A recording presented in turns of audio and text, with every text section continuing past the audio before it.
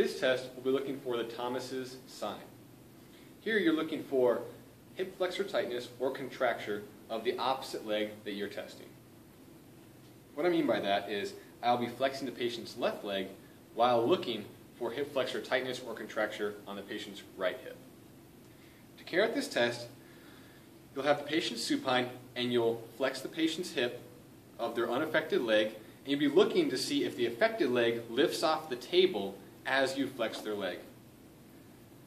So let's do that again. Here I'm flexing the patient's unaffected hip and his affected side flexes along with me. This is because his hip flexor muscles located in this region are tight or contracted.